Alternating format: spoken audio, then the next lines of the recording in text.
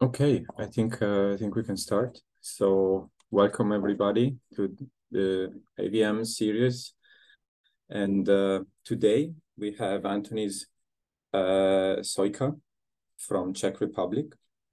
So Antonin did his studies, his undergrad and the PhD in Czech Republic, in particularly in the group of Peter Neugebauer at the Central European Institute of Technology in Brno.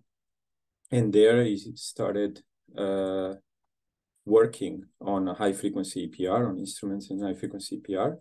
But then since a little bit more than a year, he has moved to UC Santa Barbara, where he increased the frequency, I guess, and for sure the power. Still working on instrumentation, but with a free electron laser. And today he will tell us a bit more about the development of a frequency agile EPR powered by a free electron laser. So thanks for talking in this series, and yeah, the floor is yours. Wow, thank you, Thomas. So, hi, good morning, everyone. As Thomas said, my name is Antonin Sojka, and I'm doing currently my second year of postdoc at UCSB, University of California, Santa Barbara. I'm working under Professor Mark Sherwin, and I'm trying to develop a new generation of frequency agile electron spin resonance spectrometer powered by free electron laser. Uh, because okay now.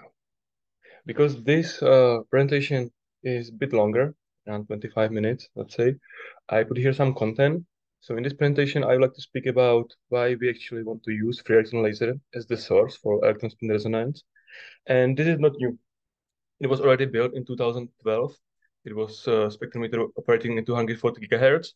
So I would like to refer to it and introduce it because a lot of technology, what we currently developing, coming from this old spectrometer.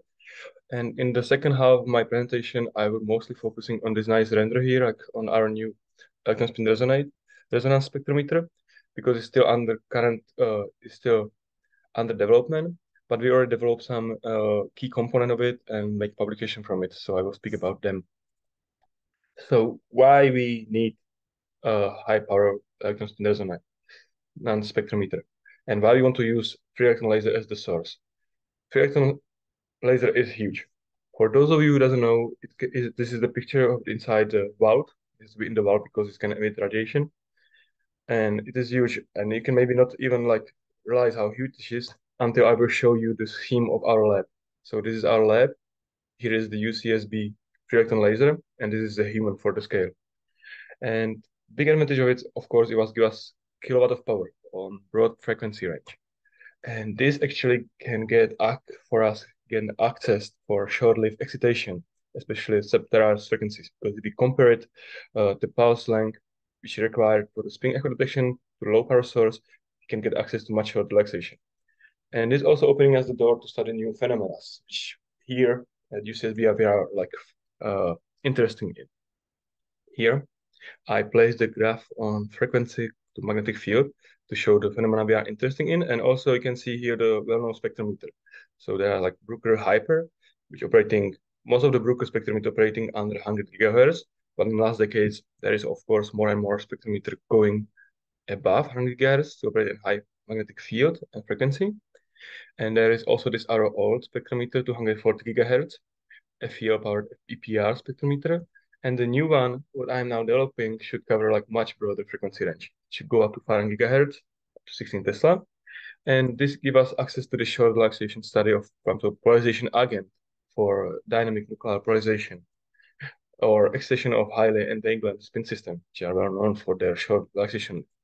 But with this system, we can also aim to study optical address molecular qubit, where the zero full splitting is typically large and we need high frequency to probe it, or antiferromagnetic spintronics. And this is all about like most application we are mostly here we are interested in. And you can already see that a lot of them are able to approach with 240 gigahertz FEO EPR spectrometer. So how that guy is working. Let's take a look a little bit closer. It is a huge spectrometer, which has three main parts: FEL, pulse laser, and EPR spectrometer itself. And because it's kind of complicated engineering device, I will go part by part. So first of all, UCSB free electron laser. This device is relatively old. First lasing is recorded in 1986, and its parameters and advantage mainly is in the power. So it can provide from 1 to 100 kilowatts power over the huge frequency range. We are speaking about starting frequency at 170 gigahertz, going up to 4.5 terahertz. On the other side, the downside of the spectrometer, that the repetition rate is around 1 hertz, and output pulse is always 1 microsecond long. You cannot do the short. And how pre-electron works is like follow. So you have this huge tank, like cylinder, where you charge your electron, and then you send them through the vacuum pipeline. Here it's visible here. In one point in pipeline, it will cross the undulator, which is series of the magnet in a period, which start oscillate this electron beam, and the electron lose the energy and emit it in the electromagnetic wave. You build a cavity around this undulator where you like charge its energy, and there is the like silicon wafer. The silicon wafer is almost transparent for this for certain frequency if you choose like thickness correctly. But if you can see, for example, we starting sending them the beam, the energy start charging the cavity, and then there is like here the output of the FEL. You can see here a small rising power. So this is some front reflection from the silicon when the energy is charging, and then we can the silicon activate by green laser. What then happened that we create a lot of electron hole pairs, and silicon, which is normally acts like almost transparent, start to acting like a mirror, and we can like get rid of all the energy or like take all the energy from the cavity in the one almost 40 nanosecond pulse. So this is how pre-electron laser working our setup. And there is one more thing, what you can see here also on diagram, which is called injection locking system. This is actually a huge advantage of our system, because when we building the energy in the cavity, there is not only one frequency, which is like the energy is built on, but there is several modes of the cavity.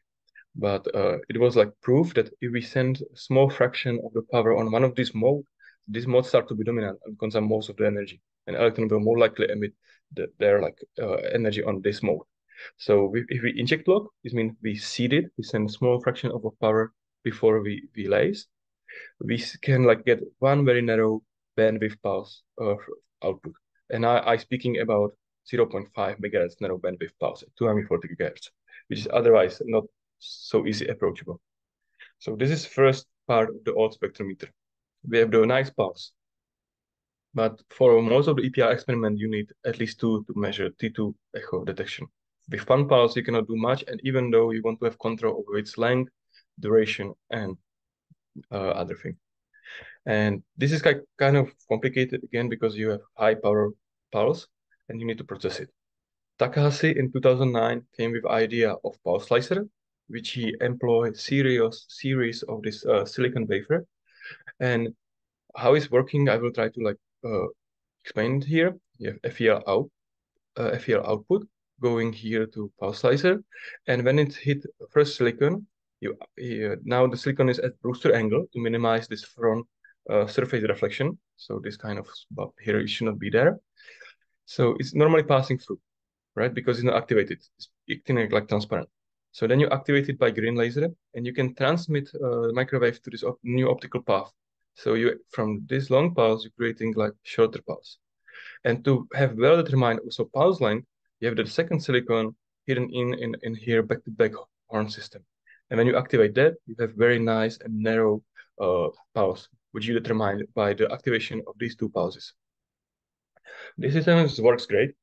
Only downside is it's kind of enormous. It needs two optical tables, over 50 optical elements component, and also three very high power of 150 millijoules laser. Because how one pulse is created by one of these laser. There is the beam splitter, where the laser going to activate first silicon, then by beam splitter is split the laser and going to activate the second silicon. So the pulse duration is actually determined by the optical delay path between the activation of first and second silicon. There is also additional thing. I won't speak much about it, but we can also, because I explain you how to create one pause, but we can create in total two pauses with this pause slicer setup. And one of the pauses we can also do the phase shifting. This is very useful if you want to do some short-lived excitation stuff, or you want to get rid of your FID and measure nice echo. Because when you change the phase of one of pause, you can then post-process it and recognize what is FID and what is echo. So now let's take a look on the third part of this old spectrometer. So we have two pauses, and now we want to do EPR measurement. And for that, we have the standalone like spectrometer, which is its own solid state source, like low power solid state source, and it's working in induction mode. For those of you who doesn't know how induction mode working, I will just mention here. So we're sending linearly polarized light through the wire grid. It's passing wire grid, going to the magnet, then it's reflected from the mirror under the sample and going back and passing wire grid again. Now, if there is no resonance and there is like no change of polarization, this microwave should go back in the same path, go back to the source. But if there is the resonance, there is introducing a new fraction of the microwave, which is then reflected from the wire grid and sending to the mixer.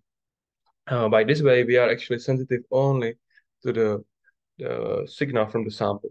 But it's of course not perfect, especially when you're working with such a high power as FEL, as FEL can provide, and there is small leakage. And this leakage is enough to actually destroy our detector.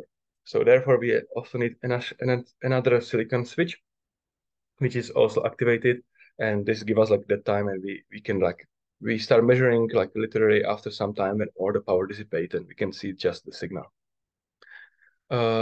Yep, and so this is the spectrometer. It's using the sample holder, like simple sample holder, where we can measure crystalline, powder, or liquid samples.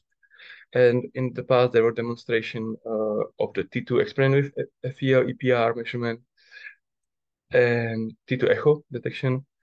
And also like, because we sending them such a narrow bandwidth pulse, we can actually excite almost 1 gigahertz of spectra in the same time. So, and here's example of the Fourier transform FEO EPR measurement on the P1 diamond. So this is all spectrometer. It's working, which is great. And to be honest, there is so many components. So from my opinion, it's like almost like engineering masterpiece that is like capable to work relatively well.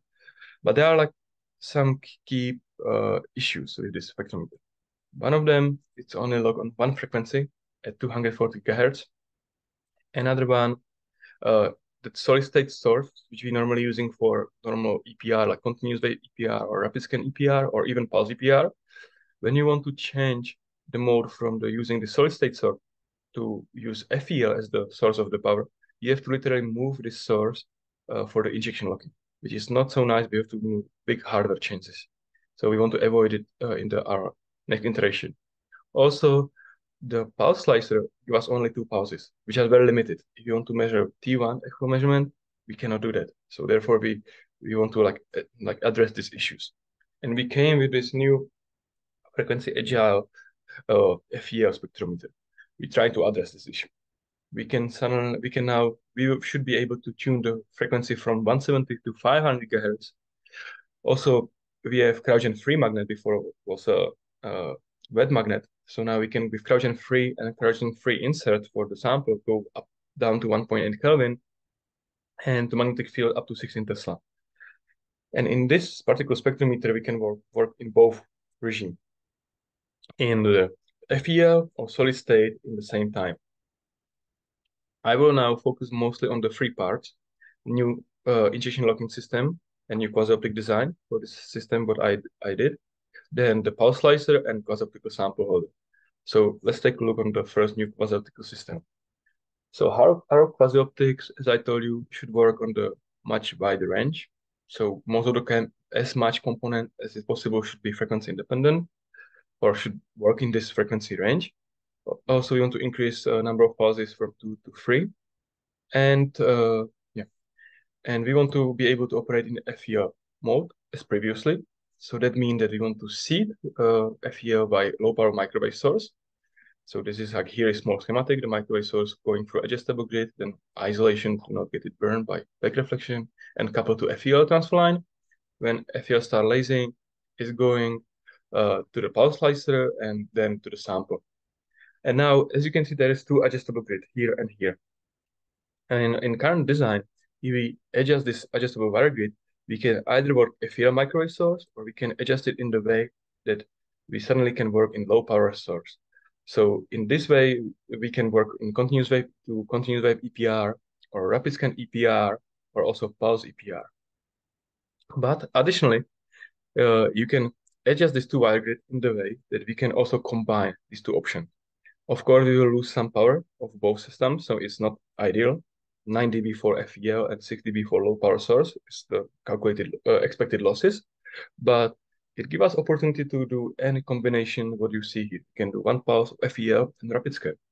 You can do like one pulse with FEL, which is also seeded with low microflash source, but because we will have AWG, we can then do other pulses on different frequency. So we can do pump and probe experiment.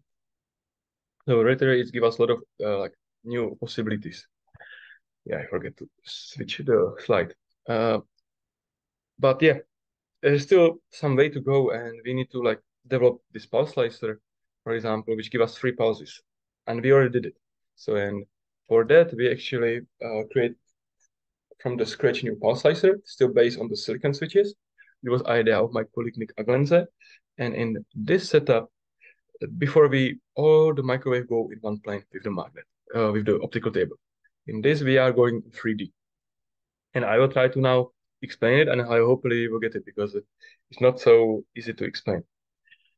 So we have input of the FER here. This is the spin line. Here is the time diagram. We have here input. In total, in one pulse slicer module, there are 8 parabolic mirror, 2 silicon switches, and 2 lasers. Now we can use much low power lasers to activate the silicon. And so let's speak about how it's working. So it's the input long path from FEL. If we send it to the input, and we do not activate the silicon, so we can ignore all other colors except pink, because the microwave is passing through all 4 parabolic mirrors and getting out from the pulse slicer as the subtractive channel without any change. Now we want to create a pulse. So what we are doing, we activate first silicon. When we activate it, we redirect the beam from the pink to the blue. So the pink is the blue. Now, when it's crossing again to parabolic mirror, because we want to keep divergency under the control, it's passing the second silicon wafer. This is not activated yet. So if you see on the time diagram, we have the sharp edge at the front, and then it's passing to our system. And now we want to also make the second pass, like turn off. And this we are doing by activating second silicon but second laser. By this, we're creating a nice sharp pulse. But because like when we activate it and blue line is again here, what's happening that the rest of the beam going back to the subtractive channel. So in this pulse slicer setup, we have nice pulse in one channel and the rest of it in the second channel. And the beauty of it is that now the pulse length is also determined by the delay between activation by these 2 lasers. So no optical delay line. And we show on the experiment that we can go up to like 1 nanosecond pulse, to create up to 1 nanosecond pulse with this laser. But there we are most likely limited by the rise time of laser, because the laser pulse of our lasers now is around 8 nanoseconds. So yeah, and there's of course small downsides, which is like a property of the silicon, because when we activate the silicon, the reflectance doesn't go to 100%, but go around to 80%, then it starts relaxing quite fast. But if you look on the reflection of the silicon diagram, you can see their inset, and this showing the time scale of the FEL experiment. So in the time scale of FEL experiment, it actually doesn't matter so much. Yeah. And as I told you, we have to rebuild it. So we start to do this design like from the scratch. And if we compare the new design of pulse slicer to the old design, the real picture, you can see that we drastically reduce the sizes up to 60 times. So now to build in with old setup, we can also do the 3 pulses, but we will have to build in the space quite a lot. But now you can see how small it is compared to the old one. And additional thing, because we always keep what is the rest of the beam in the system, in this subtractive channel, we actually can stack this module one to each other. So the setup what I showed you here are the setup for creating one pulse. If you want to make two, we need like two modules. And this we can easily do just couple next to each other. So this was successfully developed. We filed a patent, and now the article is under the review. So hopefully you can read it soon. This article about this development. And let's take a look on the last part of my presentation, which was developing of quasi-optical sample holder. So a little bit introduction to it. So in high field EPR, people are typically not using the resonance cavity. The reason they are small. So we're working in no cavity mode. And here, for example, the sample holder looks like here, like simple sample holder. Corrugated waveguide of EPR probe was connected to the body of the sample holder, where there was like modulation coil, and the mirror was placed on the functional part, mirror with the sample. And the people here, the sample position, where they putting on the middle sometimes, or they put in as close to the waveguide as possible, depends on the performance what they want. Because there's like two things happening there. If you put the sample with the mirror in the middle of the sample holder, because there is no waveguide, what's actually happening is clipping of the microwave. So microwave passing through the like corrugation waveguide, hit the mirror, and going back to the waveguide. But because of the divergence of the beam is getting bigger and bigger, and when it's coupled to the corrugation waveguide, corrugation horn, there is clipping of microwaves, which result in losses of microwave. So you don't want to do that. You can put it as close as to the output of corrugated waveguide as possible. You don't have to worry about it, but then you have to worry about the efficiency of your modulation coil, which in some experiment can be crucial. Because if you look here on the graph, this is like how much Gauss from modulation coil you can get per like milliamp. And you can see that if you put it sample closer to the corrugation waveguide, because a lot of metallic surface is there, and also you are at the edge of the modulation coil, the efficiency of modulation coil decreases significantly. Also, in this sample holder, there is no control of the B1 field. Because we aren't using the resonator, we care to put the sample on the metallic surface, on the metallic mirror.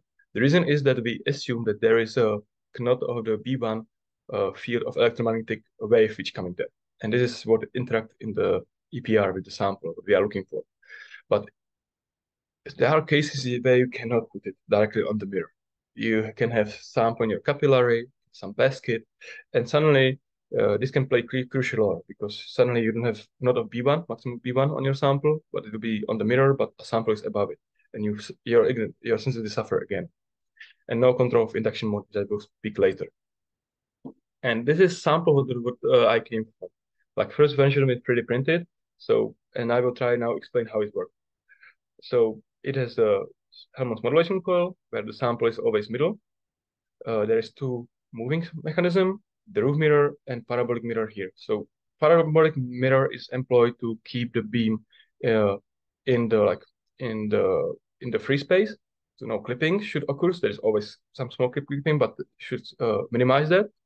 And the sample is middle of the modulation coil, so there should be much better performance modulation coil, which is. Also, there is the side access to the sample because of Helmholtz coils, and we can, for example, use an optical fiber to like activate some sample or make fast exchange of samples, and better isolation of induction mode through this roof mirror, which I will speak later. So there are these two mechanisms of movement. So let's take a look on how they work. First is sample positioning. This is like just spur gear where the pinion rotate the huge gear which has thread in the middle, and then sample is placed on the mylar field on the shaft which is also thread, and is working like the nut and the bolt. So because the bolt cannot move, when you rotate the nut, it can move only up and down. So by rotating the pinion, you're actually moving sample up and down with 30 microsecond step.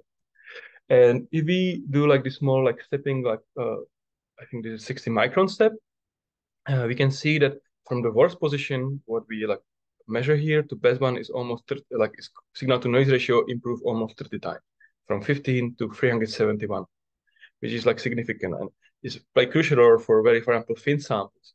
In flat cell capillaries. And second rotation is for the roof mirror. So now you can see here, this is like employ the Wormgear, because now the Wormgear's main reason is to get much higher step resolution. So we're speaking about 0.01 sub-degree step. And how is that working? The roof mirror is that when you have input polarization, it's rotate this input polarization by 2 alpha or 2 alpha, and alpha is angle between the input polarization to the roof axis, roof mirror axis.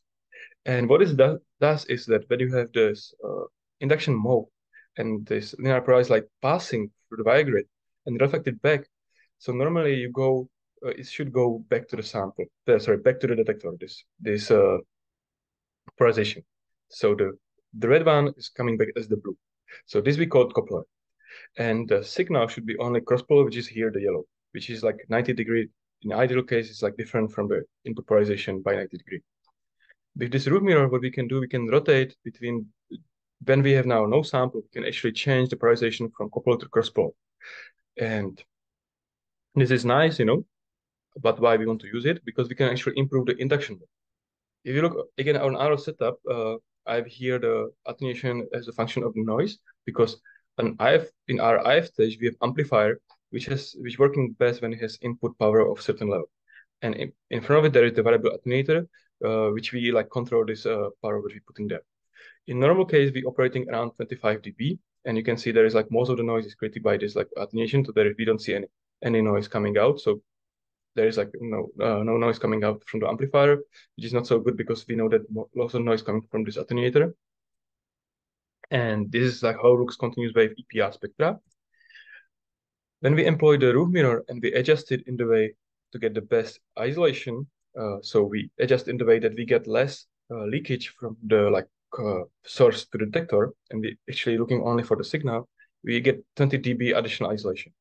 So our signal to noise ratio improves significantly. Let's take a compare how it's actually working. So we have this simple sample holder and signal to noise comparison now table.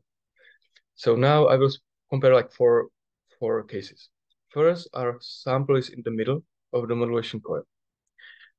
This is like signal to noise ratio because we doing continuous wave EPR, pulse EPR, and rapid scale EPR. If we place the sample close to the corrugation waveguide, there is no clipping, so signal to noise ratio is improved for continuous wave EPR, where we keep always the same amplitude of modulation, but also for pulse EPR. But there is no rapid scan EPR, because the reason is that the modulation amplitude is not sufficient enough, because we're doing rapid scan in field domain, so we need to sweep with modulation over the whole spectra, and it's not working. There is not enough amplitude. Now, if we switch to quasi-optical sample holder, just now there is no roof mirror, but we replace the roof mirror by flat mirror, we can see already that the signal to noise ratio improved to compared to the sample in the middle in simple sample holder, but not so much compared to the sample close to the corrugation waveguide. But we can still see rapid scan. The reason probably is that it's 3D printed, the sample holder, so there is still some clipping, some other like microwave losses. But when we also apply the roof mirror and adjust it in the way that we improve the isolation, we can see that suddenly we got the best signal to noise ratio in all 3 EPR modes. That also means that when we use our sample holder, we don't have to change the sample position in the sample holder to get the best performance. We can do all the 3 modes in the same time. And in rapid scan, you can see that it increased the signal to noise ratio significantly. We're speaking about 6 times better signal to noise ratio just by 3D print like small sample holder. And there's also some other effect. One will be for our FEL EPR. Because like in FEL EPR, when we create the pulses, this is the red, we have to wait some time. As I told you, there is an activation switch, like protection switch for our detector before we start measurement. This is mostly because there is this leakage from induction mode, and this can burn the detector.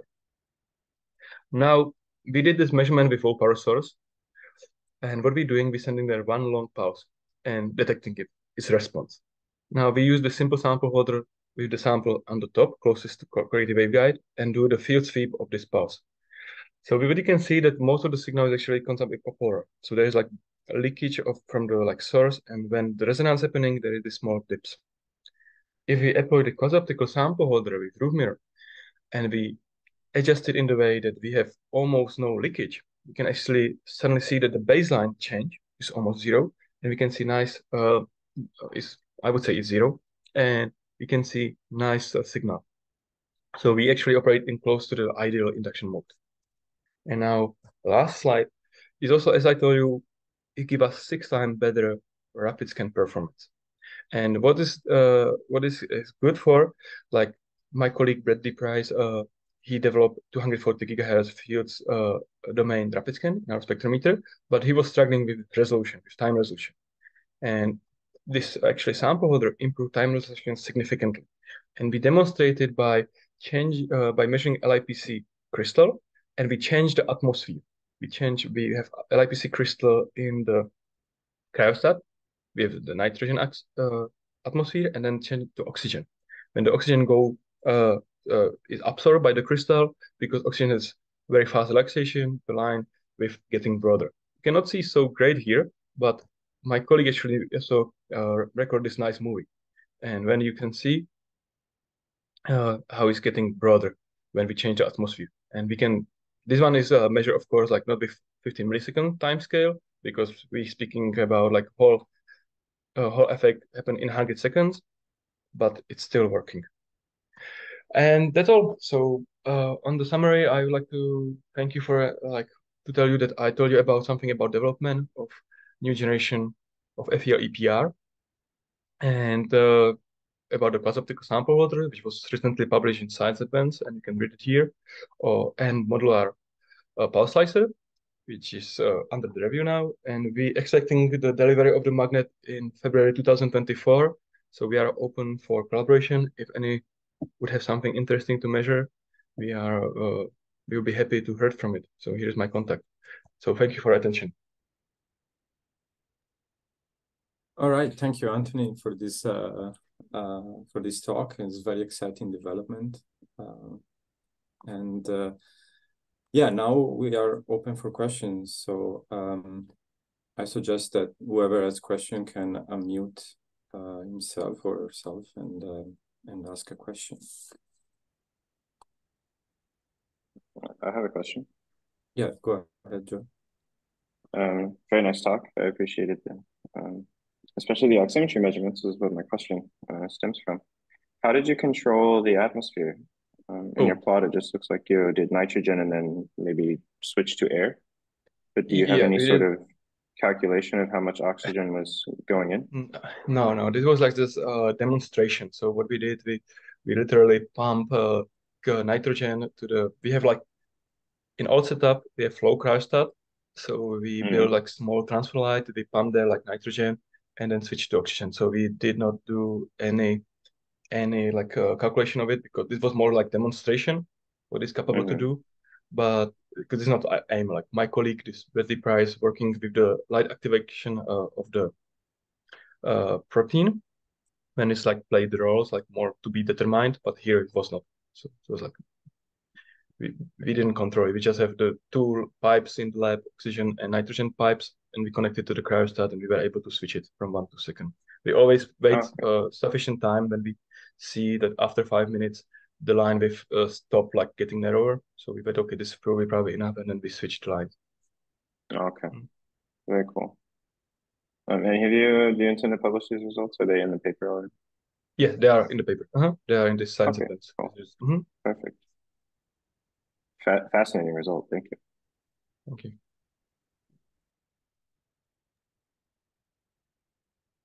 All right. I have a question, actually. Can you comment a bit on the sample sizes and sample holder that you can fit in your quasi-optical setup? So far, like in our quasi-optical, they are in the scale. So we normally putting there a capillary which is roughly 6 millimeter long. So we speaking that we have like in the quasi-optical sample holder, I think there is like 8 millimeter in diameter space for the sample, which can be fit there. And so far we put there the crystal, because like this mylar foil is like stretch, so it's pretty narrow. So we are able to measure the crystal just placing there, putting on like small appearance grease. The pressed powder part we didn't measure, but we measured a few powder, and mostly this liquid in capillary we measure.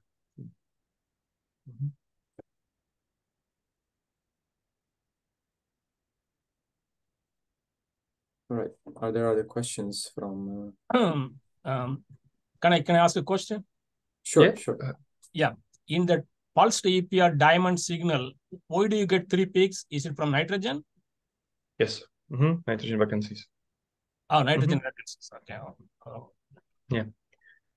So yeah, this technique is only for solid state EPR, or is it for even room temperature liquid samples we can do it? Yeah, we actually maybe I forget to comment it. We have this free measurement, and it was done with 3 different samples. So this continuous wave was actually from the liquid. The liquid is sealed in small capillary. So this is liquid, and here we measure. Of course, I just get gadolinium dissolved in D2O. So this was measured by continuous wave EPR. Diamond is just a really big piece of the crystal, and rapid scan is like small crystal, like a needle. So, but yeah, we can definitely measure the liquids here. There is no problem with that. Okay. We even, like in the past, they measure also liquid in the bucket. So they have also, like, I never did it because we found out the capillary is much easier to handle, but they did in the past that put the bucket with the solution to the sample. So if it is a liquid state, how much volume can we use? So yeah, so our capillary measure, I think we have 1 microliters. We speak about like around 1 microliter. Speaking about. Oh, yeah. Thank you. But EPR is super sensitive, especially on the high field, so it's way enough, Yes. So now my another question is, how much scan width we can go? Maximum scan width. Maximum scan width. Now you're speaking about, because like the thing is that we have a field domain magnet.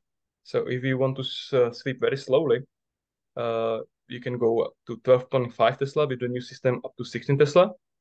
And if we are speaking about rapid scan, when you field domain rapid scan, so now we have 100 Gauss scan width, but we're working on the development of this for the new coil. So we expect to get higher, not much higher because our samples are typically very narrow.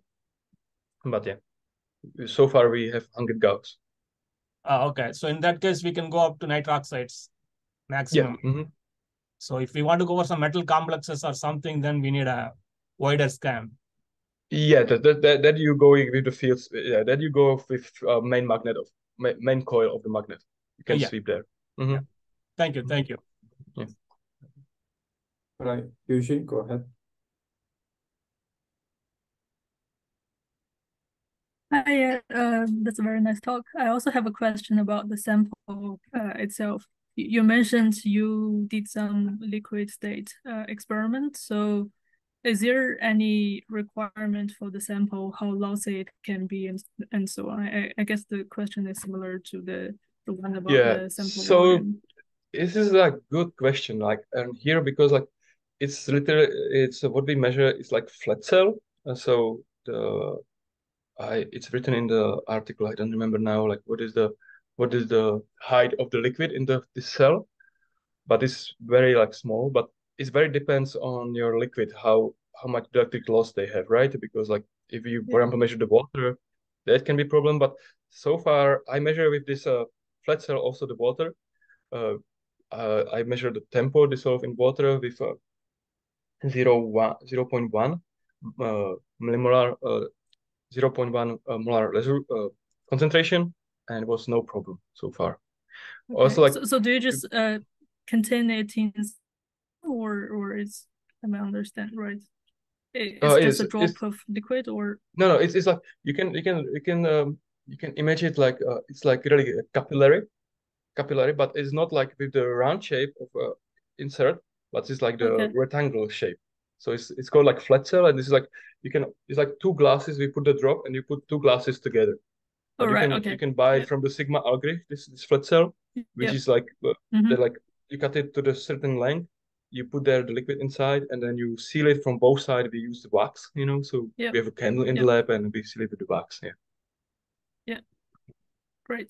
And I also have another question about the EPR spectrum you record using the long pulse using induction mode detection. So how can you get rid of the leakage from the pulse itself?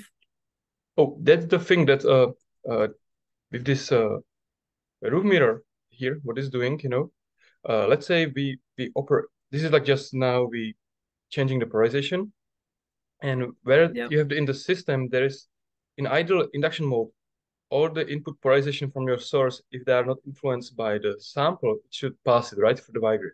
So there should be no leakage. But there is, the Y-grid has typically 30 dB, 20 dB isolation. So there is always small fraction which is going there. We find out with this room mirror, we actually improve this induction mode by additional 20 to 30 dB. So actually, there is like small change of polarization we found out is introduced either in EPR probe, in the coupling, or by sample holder, and we can fix it with this roof mirror.